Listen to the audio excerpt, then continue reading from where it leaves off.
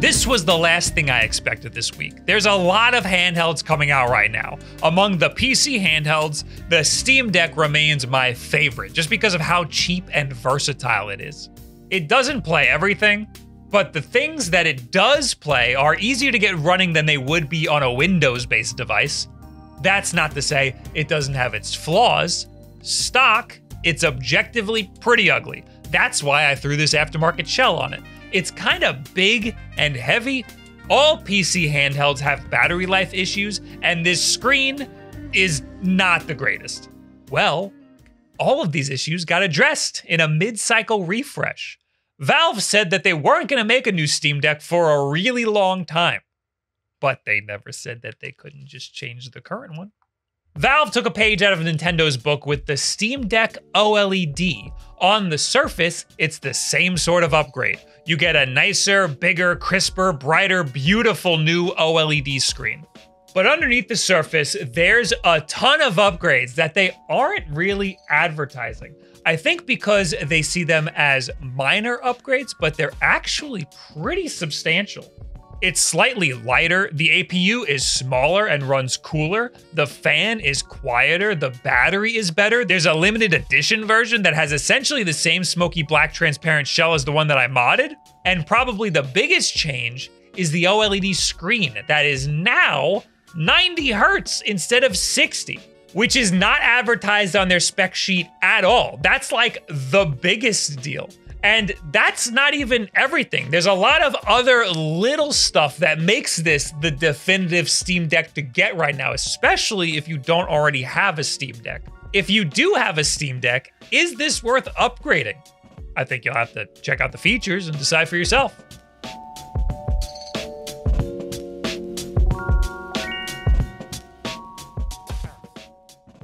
This video is sponsored by Trade Coffee.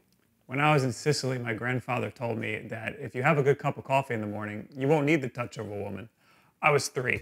Here today, we're gonna have Joe's Coffee. This is actually from Manhattan. I've been here before. Come on. This Joe's Coffee has notes of cocoa, spice, and caramel. You want an Americano? Oh, you got it. First thing you're gonna need is an espresso machine. Make sure you grab the one that you have as a backup because the one that you usually use is in the shop. Make sure you have your bedpan because your backup leaks all of the time.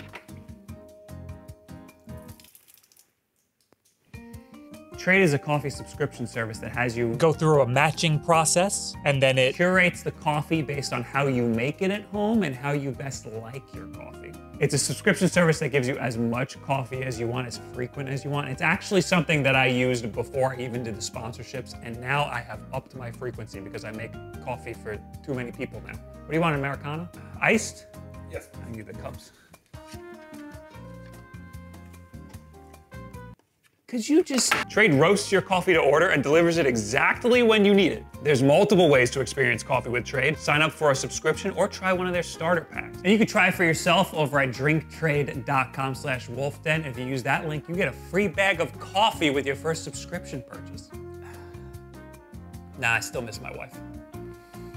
They've completely changed the pricing structure. Previously, they had 3 versions, the 64 gigabyte, the 256 gigabyte, and the 512 gigabyte versions.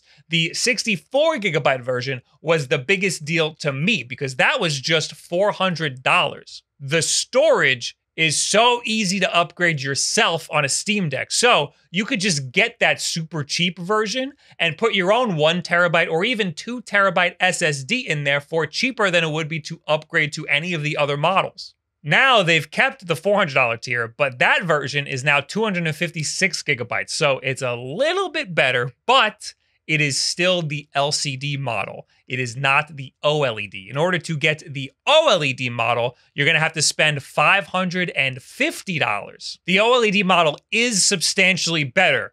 So that $400 barrier to entry doesn't seem as enticing. I would have liked it if they had a $400 OLED version or even a $450 OLED version of some kind. It doesn't matter what storage is in there. The $550 OLED model, which is the baseline OLED model, does come with 512 gigabytes of storage, which is more storage than you got in the previous $550 version. And $650 gets you the 1 terabyte OLED model. And this model comes with the anti-glare coating on the screen, which I have since learned is a controversial topic that we'll get into later. That's the version that I have right here in my hands. But then there's also the limited edition one, which is a beaut. It's the same as the one that I have here, but it's got a sick, smoky black shell and some beautiful red accents. I want this one badly.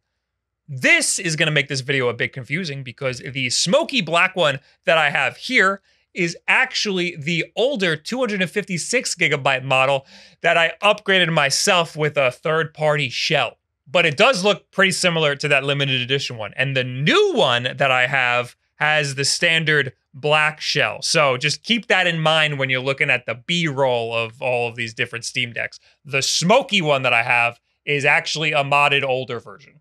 Let's address the screen first and foremost because that is front and center on this device. And it is the most beautiful OLED screen that I have ever seen in any device. Part of that is because of that 90 hertz refresh rate. Even the boot animation is gorgeous and now has red accents. The most obvious difference an OLED screen has is the contrast. Since OLED screens have individually lit pixels, solid black can just be completely off. This makes the blacks deep as hell, and the rest of the colors pop way out. This screen also has HDR. Admittedly, I don't know much about HDR, at least in terms of video games. It always looks different on every device that I use. There's some sort of mismatch between like the monitor that I'm using or display and the device that I have, and I usually just turn it off. Here, it kind of just adds even more dynamic range to games that support it, but it's not all that necessary on this screen if the brightness is adjusted correctly in the games that you're playing. I noticed very subtle changes in Resident Evil 2. It just looked like slightly more detail in the midtones. The bright lights of the explosions looked incredible, but they looked good with the HDR off too. The star of the show is the dynamic range achieved by the OLED screen. The OLED screen is a massive improvement. The HDR is just a slight improvement on top of that. So I didn't really believe that the HDR is actually brighter, so I have my camera at 6 stops of ND filter. So I blew up some, which is super bright lights. I had it HDR on and HDR off, and I brought it into Premiere to compare the two. And yeah, it looks a little bit brighter, but to my naked eye, couldn't really tell much of the difference. Digital Foundry says it's 600 nits peak brightness versus 1,000 nits peak brightness in HDR mode. That sounds like a significant difference, but the standard OLED is pulling much of the weight here. However, I have heard that HDR does improve battery life, so you might as well just leave it on when you can. This is a massive improvement over the older Steam Deck's LCD screen in terms of contrast, because the older Steam Deck had some pretty bright blacks, and it even had some manufacturing issues where parts of the screen were brighter than others, especially around the edges. I experienced this in a refurbished model that I purchased and did some tests on. The LCD panel seemed to have some weird pressure on it that made some areas brighter than others. This was fixed by literally twisting the entire unit. I have since given that unit away. Hopefully it has a nice, long, healthy life with its new owner after all of that aggressive twisting. Valve has also announced that the new Steam Deck's screen is easier to replace than the old screen because it can easily be popped out from the front instead of being accessed from the back. This is fantastic news because I did have to take the screen out of my older Steam Deck when I was doing the shell replacement, and that was an absolute f***ing nightmare. So if anything happens to your brand new cool screen, you can rest assured that replacing it should be relatively easy, at least easier than it was before. Anything could happen to it, like let's say, for example, burn-in, which I'm sure was on a lot of people's minds this whole time. OLED screens are susceptible to burn-in. I just did a video where I talked about my Nintendo Switch OLED that I've been running for 2 years just to test how susceptible it is to burn-in. And again, that should be a very similar panel to what's in this Steam Deck OLED. I'm not too concerned about burn-in thanks to the tests that we did on that thing. You'd have to run it for a really long time to get any sort of burn-in. We've proven that that screen can withstand a substantial beating. I do plan on also testing out this screen in the same way because I feel obligated to now in the name of content. However, I will be waiting until I can get my hands on a second one because I like this thing a lot and I actually want to use it and play it, and I don't want it sitting on my wall until I get another one. The image I will use is the same Legend of Zelda screenshot, but it's a 720p screenshot. So for that extra 80 pixels, I'll add some color bars and other test bits so the burn-in will be easier to track. Part of me also wants to test the original Steam Deck's LCD screen because LCD screens are susceptible to image retention, which is a different issue and can sometimes be fixed by just turning the unit off, waiting a little bit, and turning it back on. It's not always a permanent issue, but it would be interesting to see which one comes first, the OLED screen burn-in or the LCD screen image retention.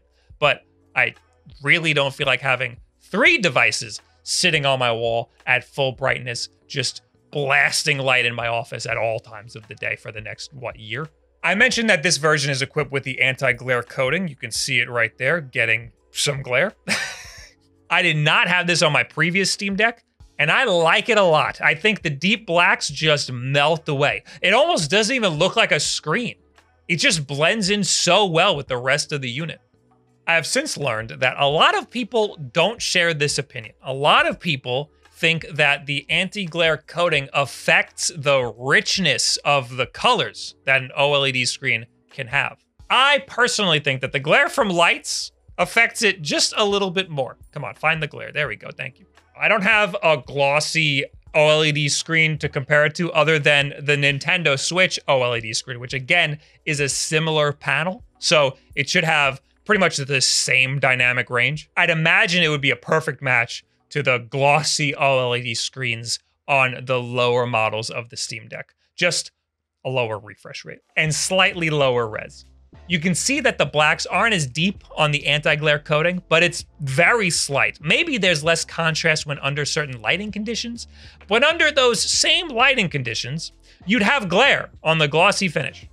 The anti-glare kind of makes light reflections bloom, dispersing them, which looks a lot harsher on video than it does in real life. The glossy screen just makes all that light very harsh. I just think the anti-glare looks awesome, like a matte finish. If we're measuring dynamic range and brightness nits, then on paper, the regular glossy coating would probably be better than the anti-glare coating. But I don't really care what the technical reasons are. I think the anti-glare coating looks cool. I think having less glare is better than all of these minor technical differences, if there even are any. There's no way to quantify why I like the anti-glare coating more other than just looks cool. So put that on the box. Something about this unit also makes it run cooler. Something about the smaller APU and a newer fan, which also runs significantly quieter. This is a huge plus considering the old fan was loud as hell.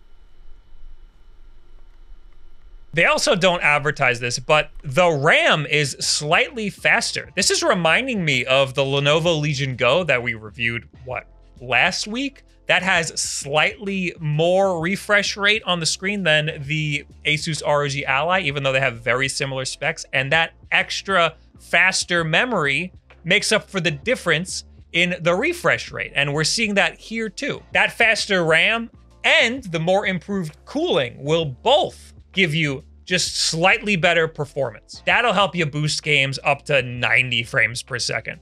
I will say that while the unit has improved thermals, it still gets pretty hot when using it. So you can still use it as a space heater in the winter. It's getting cold in New York. Battery life is also slightly improved. The specs on their website claim that they went from 2 to 8 hours in the older model to 3 to 12 hours, which is such a wide spectrum to say that you can get anywhere from 3 to 12 hours. Honey, I will be done filming this video anywhere from 2 minutes from now to Sunday. I remember reading somewhere that it was 3 to 15 hours at some point. I think they might have changed that. They're also claiming that it's between 30 and 50% better battery life, which is also kind of a wild claim. The battery is only going from a 40 watt hour battery to a 50 watt hour battery. So claiming up to 50% better battery life is kind of insane. But I guess you also have to factor in the slightly better thermals and the more power efficient APU. This slight change in battery life was noticeable while playing Sonic Superstars, but probably won't be that noticeable when playing something that ramps up the power of the deck. So upgrading this version of the Steam Deck for just the battery alone probably won't be worth it. It's also 29 grams lighter, which is almost a double shot of espresso. That shouldn't be significant. That's not that much, but you notice it immediately. It is significant. This makes the Steam Deck suddenly not that much of a burden to hold. It is a massive device, so any alleviation is welcome. Lastly, we should talk about the way that it looks. This is not the limited edition. This is just the regular old version, so it shouldn't look that different. Now you have a red accented power button, and the LED next to it is a color changing LED. And the plastic under the thumbsticks is black instead of white. These thumbsticks are slightly different in design, meaning the old Hall effect mods won't work on this new Steam Deck. That is, until manufacturers like GullyKit make a new design. This one is also supposedly easier to get into thanks to an updated screw design, but it was already pretty easy to get into before. Also, it turns out you can in fact just take your old SSD from your old Steam Deck and just pop it into the new one, no problem. You'll just have to do a system update once it's installed. I did not think this would work because of that 90 Hz screen and the updated boot animation, but Taki Udon says that it does, and I'd trust that man with my life. It also now has a Wi-Fi 6E, and the last one only had Wi-Fi 5. That doesn't really affect me. When I download things, I plug it straight in hardwired, so downloads are fast anyway. So if you've never had a Steam Deck before, the OLED is worth the extra couple of bucks. I really wish they had a cheaper version of the OLED because that $400 price point is just such an easy thing to recommend to people. But this OLED screen and the bonus power upgrades and the slightly better battery life and all the little minor details make me want to recommend the $550 version, which I understand is a stretch for a lot of people. That's an extra 150 bucks. A Steam Deck is definitely worth getting if you don't have one already. If you do have one already, I want to say that it's not worth upgrading to this one. It's not like it's a completely new Steam Deck. It's billed as a slight spec bump. But the reality is that this is a pretty substantial upgrade. Definitely don't go throwing out your LCD Steam Decks, but maybe consider all the things that I said in this video and consider for yourself whether or not they matter to you. Would that extra dynamic range and 90 Hertz help? Do you need just a tad faster RAM to get a specific game running the way you want? Also, consider this. The Steam Deck is so easily upgradable that it's possible soon we'll be hearing about upgrade kits. We did see those 1200-piece screens come out a few months ago. We could see something similar soon in the way of OLED. Curb your buyer's remorse for now, is all I'm saying. So what do you guys think about the OLED Steam Deck? Is this the spec bump you needed to get the fire under your ass to want to buy one for yourself? I already liked the Steam Deck before. I love this now, but God, I want a Steam Deck Lite. Still, I've been loving how this thing works. Leave in the comments below, at me on Twitter, any and all this other social media garbage. I'm keeping microfibers on my desk near to me at all times because I get fingerprints on everything. I stream over on twitch.tv/wolfden. I stream to me messing around with this thing. You can chat with me live before I make these videos. Thank you, Trade, for helping sponsor this video. Don't forget to check them out at the link in the description below. And the most important thing you can do to help support this channel is just subscribe right here if you want to see how this thing burns in a year's time. And share this video with a friend who maybe doesn't have a Steam Deck and is thinking about getting one. This might convince them to do that. Thank you very much. Have yourself a very good week.